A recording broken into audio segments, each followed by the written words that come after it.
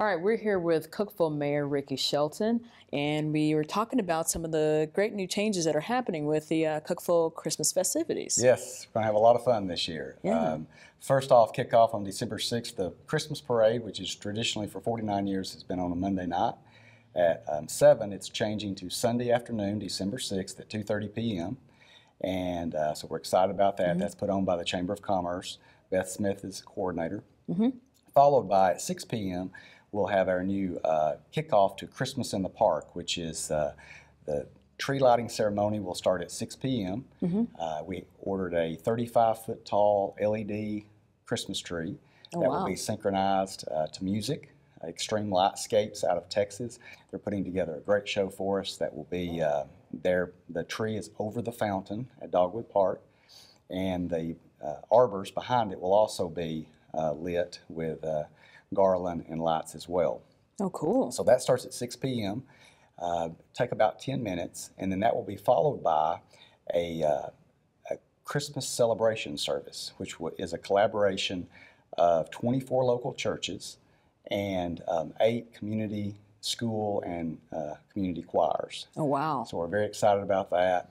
That will start just following the tree lighting ceremony, and then all that will wrap up at 7 p.m. And then each night from 5 to 9 p.m., there will be a 15-minute synchronized light show with a Christmas tree. So it'll play for 15 minutes and 5 times a night.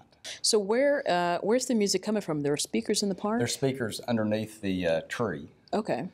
This is like I said, it's 35 feet tall. It's massive. If you can imagine the fountain that was there now is about 15 feet tall, so it's quite a lot larger than that. Yeah.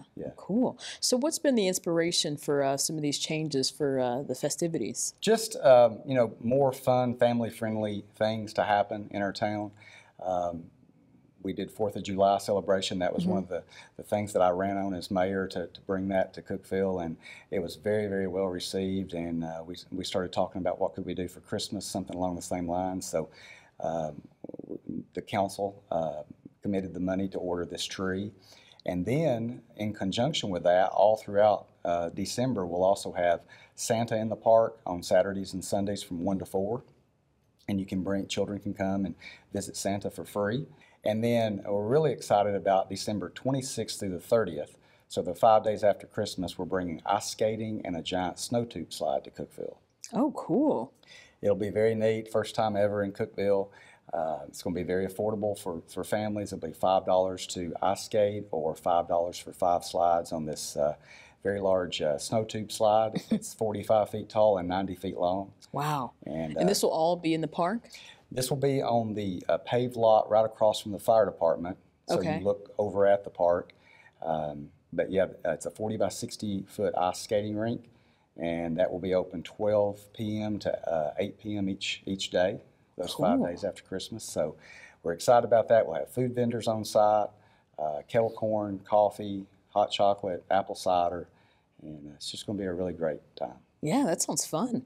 So just a reminder to folks that I know we're used to coming to the parade on the square, or actually all along Broad, that it's not going to be that first Monday after Thanksgiving. It's going to be on a Sunday, which I imagine is a little more family friendly because they're not having to worry about getting the kids ready together after school Monday.